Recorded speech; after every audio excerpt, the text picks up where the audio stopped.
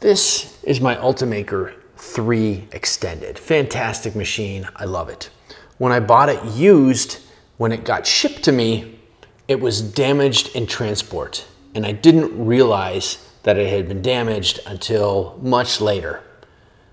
So it needs to be disassembled, and we need to figure out which panels are messed up and then put back together. My name is Eric Strebel. I'm an industrial designer. Welcome to my channel about product design and making. Alfred backpack hanger in stainless steel and aluminum, designed by me, holds your backpack, lets you charge your phone, holds your keys, super versatile. So I'm packing up some here that were recently sold. Thanks for those of you who've purchased recently. It really helps support the channel. If I knew how bad the machine was messed up when I got it, I would have instantly just sent it back to the seller and let him deal with it. But too long of time has passed until I really figured out what's going on. So it's going to be up to me to fix this machine. It's got to be completely disassembled. Then we need to check all the panels and straighten them or remake them. I'm not really sure exactly how it's going to get fixed, but it has to come apart to get fixed so that it can print correct and accurate for my needs. So check this out. You can actually print these alignment tools, and this will allow you to set the alignment on your Ultimaker. And I knew my machine was messed up, but I never really knew how bad it was messed up. So we'll put this back one on here and this one. So it's not even close, not even remotely close. Snap that one in right there, and it's off this way as well. Also a pretty significant amount. So basically what that means is these panels, probably this one and the one on top, are whacked.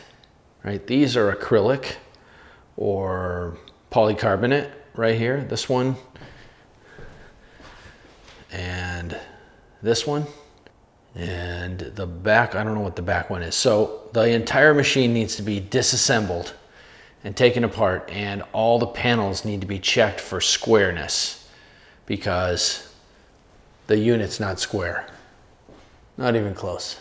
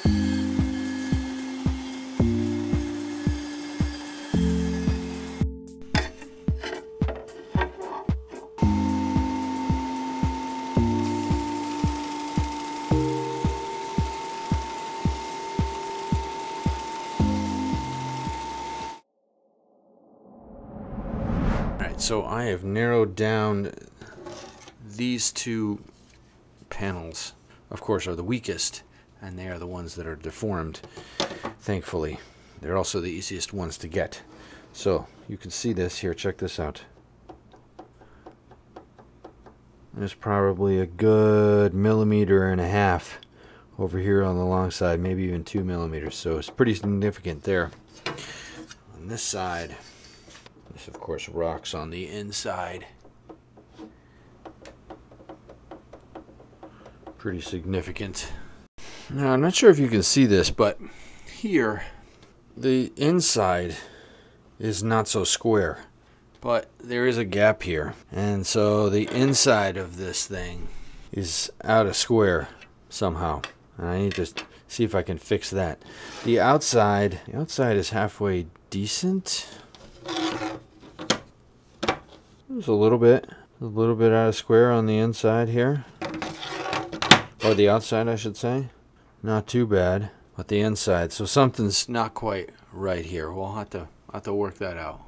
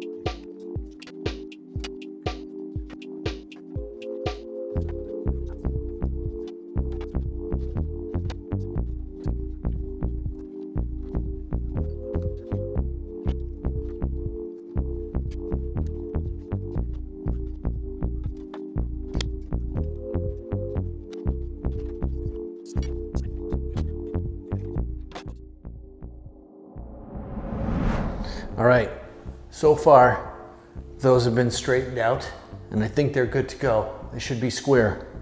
This stuff that I haven't disassembled seems to be square. The best I can kind of measure it with the tools that I have. So it's time to reassemble this monster and see if it's better than it was before. My hoodie. You like my hoodie? This is my Overkill hoodie. It's pretty cool. You can get them at Puck Hockey. They're local to me here in Berkeley, Michigan.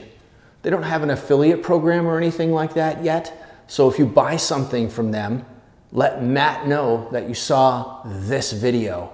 They have tons of awesome old school metal bands, including Motorhead and Overkill, all kinds of merch from those bands officially licensed. Let Matt know that you saw this video if you buy something. Oh, and stick around to the end of this video. There's going to be some bonus footage at the end of me playing hockey.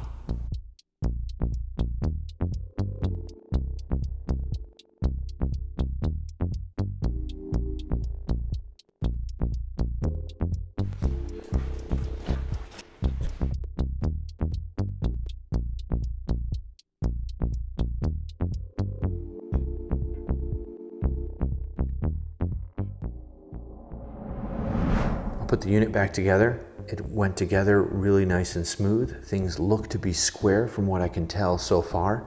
The only thing that's left is to calibrate the axles here on the top of the machine.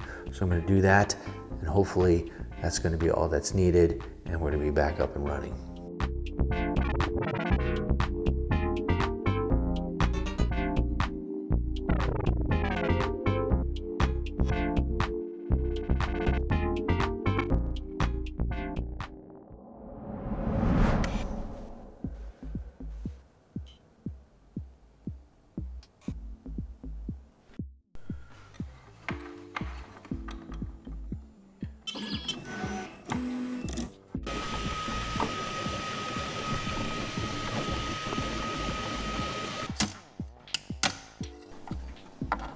So this was the original, right? Where we could just turn it a little bit. Now this is the new print. And I've actually marked, these are actually the seam lines, or that's the seam line actually, of the part print. But it rotates much better. Now we get a little bit here at the seam line where the two seams interact with each other, and that's normal, I think. but I can certainly turn this thing around where I could not do that on the other one. All right, I think it turned out pretty good. It was a lot of work taking everything apart, but I think it turned out really good. It was worth it. It's certainly a lot better than it was before. And so I think I can use this to do the prints that I need to do. And I know that stuff is gonna be pretty round, at least way better than it was before. So here's where I could use your help. These machines aren't really supported by Ultimaker anymore. So if you know where I can get, let's say, a front panel and a top panel, or you have a donor machine or carcass laying around, feel free to leave a comment below. I would love to maybe upgrade this thing to factory, at least the best that I possibly can, to get the best quality prints possible. If there are other upgrades or things that I didn't do right in this video, feel free to leave a comment below about that. I would love to see how I can make the machine better or calibrate it even better than what I did. That would be super helpful, and I really appreciate your assistance with that. Don't forget, if you're gonna buy some metal merchandise from Puck Hockey, make sure you leave a comment for Matt when you place that order that you saw this video. That'd be really awesome. Up next, as promised, get to watch a little video of me playing some hockey.